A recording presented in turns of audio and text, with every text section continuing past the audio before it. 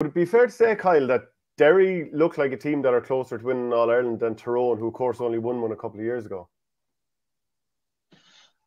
Absolutely. That like anyone who's looking at the thing logically will, you know, will see that Derry were a kick of a ball from beating Kerry last year, and I think it was the 63rd minute, if I'm right in thinking it sort of went to pot a wee bit for them. They had a couple of kickouts. They lost one. They kicked it one over the sideline, and the pressure come on.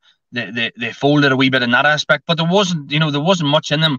When you look at the Tyrone point of view, we've been off the boil from we won the All Ireland. We've had a serious hangover in that regard, and that comes back to I spoke to a few people. The mentality thing coming out of the pack and hunting teams down. Tyrone are a great team whenever their backs against the wall.